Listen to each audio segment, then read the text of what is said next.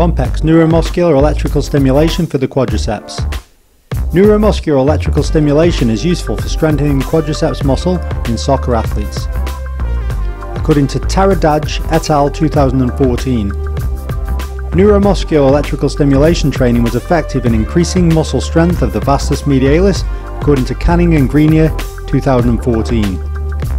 Electrical stimulation of the quads supports the regeneration process and results in a provable stronger reduction in atrophy, according to Mucha 2004. Where do you place the pads for stimulating the quads?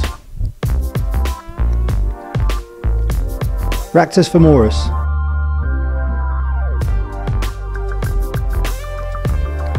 So you need two 5 × 10 cm electrode pads. Place the negative pad electrode on the proximal upper rectus femoris. Place the positive red electrode on the middle of the rectus femoris muscle belly. This way the current is running through the motor point of the rectus femoris.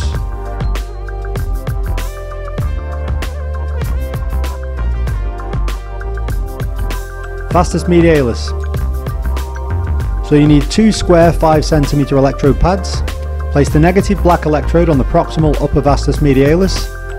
Place the positive red electrode on the distal lower Vastus Medialis. This way the current is running through the motor point of the Vastus Medialis. Vastus Lateralis. You need two square 5 cm electrode pads. Place the negative black electrode on the proximal upper Vastus Lateralis. Place the positive red electrode on the distal lower Vastus Lateralis. This way the current is running through the motor point of Vastus Lateralis. For the Vastus intermedalis, you should get a contraction here with the rectus placements. Now you have choices as to what to do next. Ideally start with potentiation, which is 3 minutes long, and the aim is to take the intensity up as high as tolerably possible. This is essentially a warm-up for the muscle and nervous system, getting you ready for the workout. If somebody is very weak and chronically inhibited in this muscle, then use potentiation and then use a low frequency setting such as endurance, which activates type 1 muscle fibers. If you're very weak and inhibited, then you may not even get a contraction at all, but stick with the low frequency stimulation and they should start to increase contraction strength from session to session. Each time keep trying to get the maximum tolerable intensity, and during the session you should be able to increase this too. Once good contraction is achieved, then move up to the next frequency,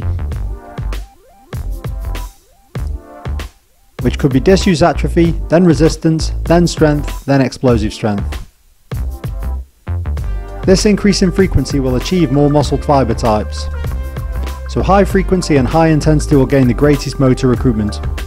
If somebody is already quite strong in the quadriceps, then you can go to high frequency straight away. You can use the machine passively at first, then advance to working with voluntary contractions. Just like normal quadriceps rehab, you can, for example, do squats, lunges, or even plyometric work. When using it passively, you can run the whole program length, and when performing voluntary contraction, then depending on your goals, you can apply training principles for strength, power, or endurance. You are likely to get delayed onset muscle soreness, but you can use the recovery or massage settings to ease or even prevent this. References.